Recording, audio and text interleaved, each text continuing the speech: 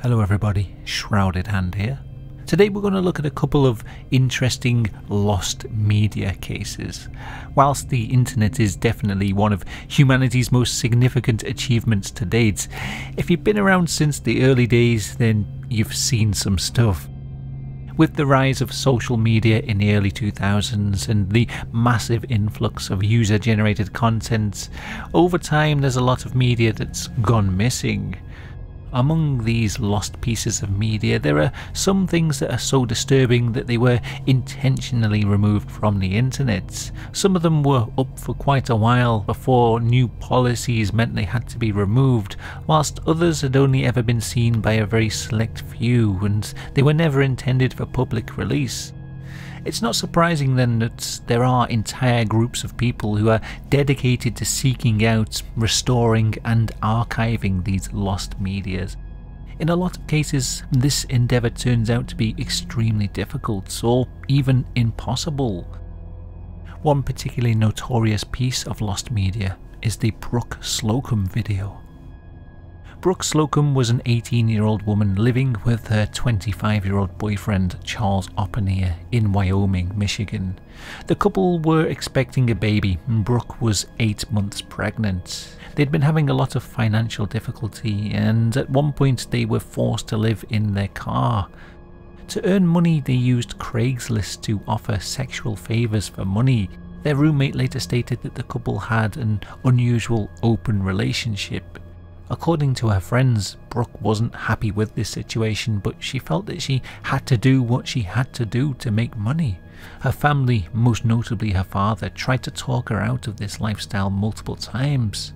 He was very concerned about his daughter meeting complete strangers from the internet, and he believed that she could do much better. Allegedly, Brook had promised her dad multiple times that she would change her lifestyle, but unfortunately she never did.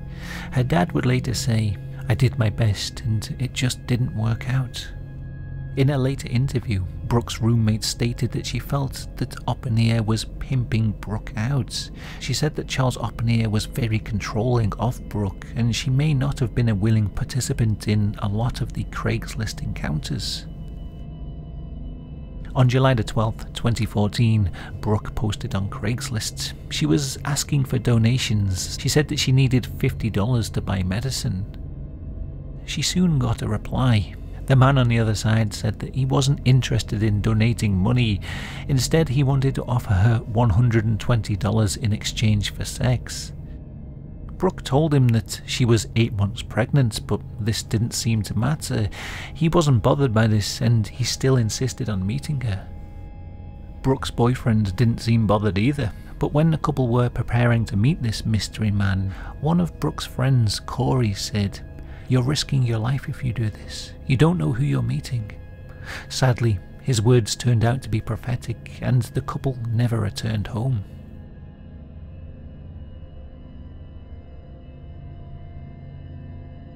On July 13th, 2014, local police received an anonymous phone call about a suspicious man in a mask looking into vehicles parked near Wyoming's Gizon Park. When the police arrived, nobody was there, but they did notice that one of the vehicles appeared to be abandoned. 2 days later they noticed the car still hadn't been moved. They conducted a quick search of the area and soon made a chilling discovery. Under a pile of sticks and dirt, they found the headless body of a man. It was Charles Oppenheer. There was no trace of Brook Slocum and she was reported missing. The authorities, with the help of Slocum's roommate, gained access to her Craigslist account, and this led them to the Gmail account of a man named Brady Ostrike. With this evidence in hand, on July the 17th, the police dispatched a tactical team to surround Ostrike's house. Unfortunately, they couldn't enter straight away as the search warrants were still being prepared. This delay turned out to be fatal. At some point during that evening, Ostrike left his house and got into his car. When police attempted to stop his car, he began to flee. The resulting police chase ended with Brady Ostrike crashing his vehicle into an overpass. Upon searching his vehicle, they found Ostrike dead. He had shot himself before they could get to him. Sadly, they also discovered Slocum's naked body in the vehicle's trunk. She and her baby were dead. Ostrike had strangled her earlier that day. Tragically, Greg Slocum, Brook's father, was driving around town looking for his daughter at the time. He happened to be driving by when the crashed vehicle was being searched by the police. He later remarked that as soon as we crossed that Burton Street overpass, my heart fell into my stomach and I knew my baby was up there.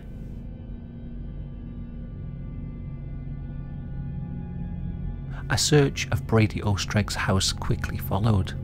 Inside, police found a stockpile of weapons, which included swords, crossbows and guns. They also discovered syringes, cattle prods, medical gloves and handcuffs. But the most chilling discovery in the filthy interior of the building was the presence of several restraints, a pulley system with ropes and a dog cage. There were also 4 video cameras.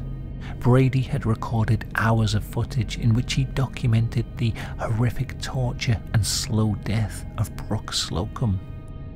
He tortured her for 5 days before she died, and the whole thing had been caught on camera.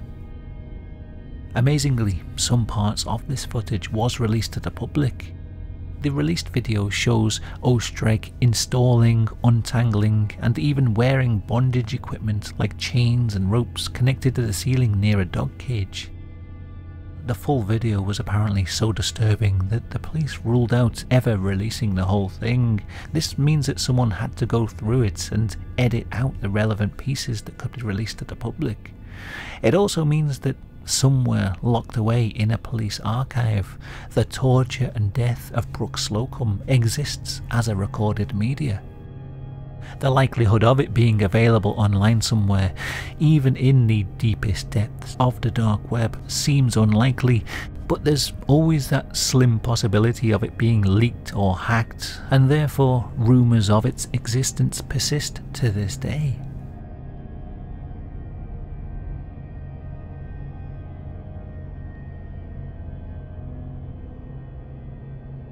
Now, whilst the Brook Slocum video definitely does exist somewhere, there's some lost media cases where we can't really be sure if the material ever existed in the first place. A video titled "Lol Superman" is a perfect example of this kind of fabled lost media.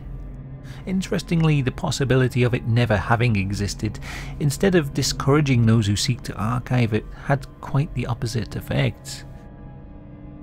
Around 2006 was probably the heyday for shock video sites.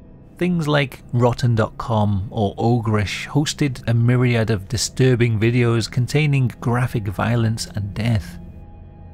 It was during this period that an alleged video taken during the 9/11 World Trade Center attack was published.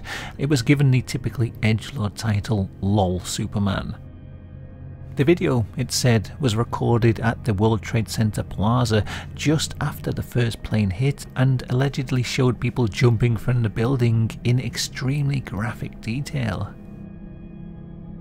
On September 11th, 2001, the first plane hit the North Tower of the World Trade Center between the 93rd and 99th floors. The impact resulted in a massive explosion that completely demolished the affected floors and started multiple fires. It also destroyed all the stairwells and elevator shafts, cutting off all evacuation routes. This meant that people in and above the impact zone found themselves in a death trap. Soon, people were being choked by black smoke and toxic fumes produced by burning jet fuel and office carpets. Any survivors were forced to break windows to avoid being suffocated. However, it soon became obvious that their efforts were in vain. The fire and smoke was spreading too fast for any chance of rescue. The survivors would soon face an impossible decision: suffer a prolonged painful death in the flames and smoke, or jump to their deaths, hoping to end the nightmare quickly. It's believed that at least 100 people jumped from the North Tower that day. It's also worth pointing out that not all of those who fell from the towers jumped willingly. The windows in the World Trade Center were only 22 inches wide, and as people were in a panic and fighting for a gasp of air, a lot of people may have been pushed as multiple people crowded the windows. The World Trade Center Plaza, located directly below the building, was littered with bodies and debris. An account from a man who was there at the time describes the sheer horror of the plaza on that day. This man was an emergency medical specialist named Ernest Armstead. Armstead had been tasked with placing black tags on the bodies in the plaza. These tags were a sign for the medical team that the people wearing them were either deceased or beyond help. At one point, Ernest went to place the tag on a well-dressed, elegant woman, and she suddenly spoke to him. She said, "I'm not dead. Call my daughter. I'm not dead." Armstead was horrified. Whilst it was a miracle that she was still alive, her lower body was completely mangled beyond recognition.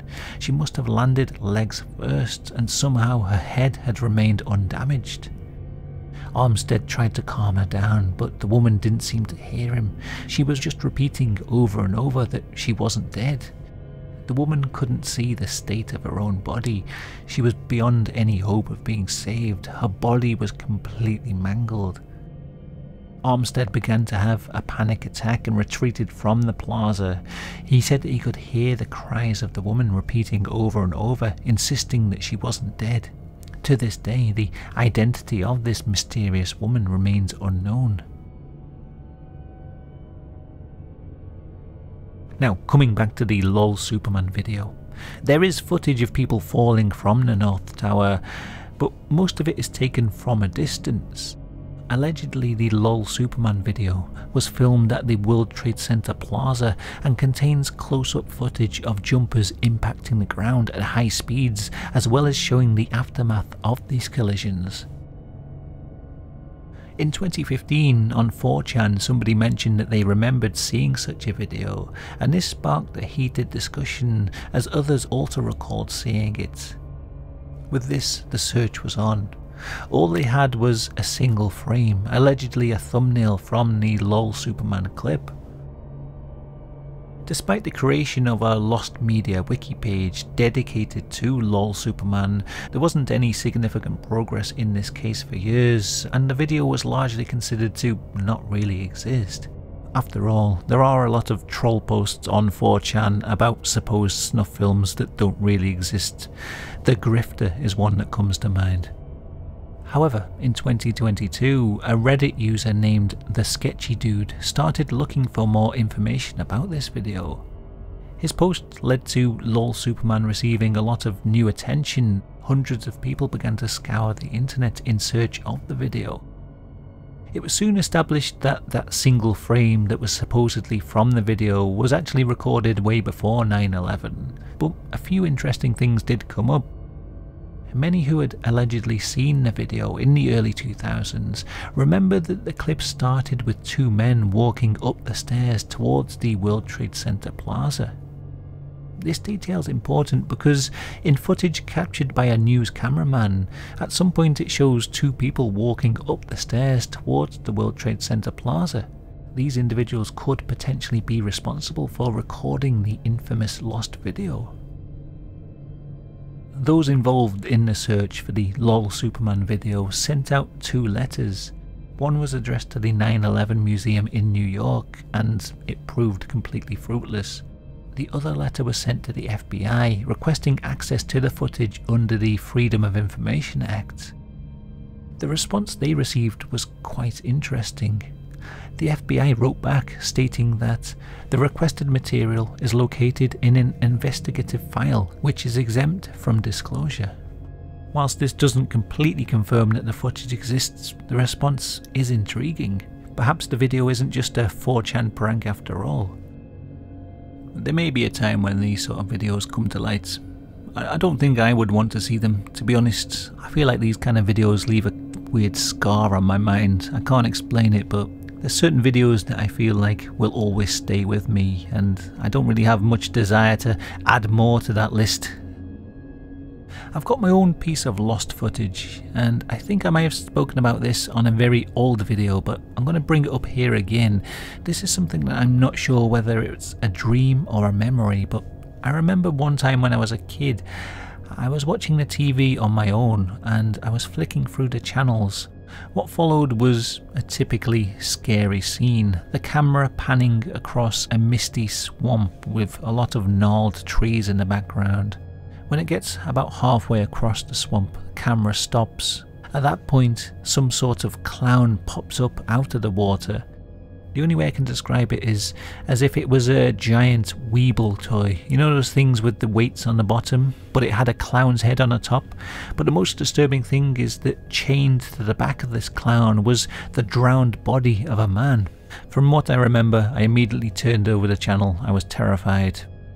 It must have been on TV around the mid to late 80s. Like I say, I'm not sure whether this is a memory or a dream.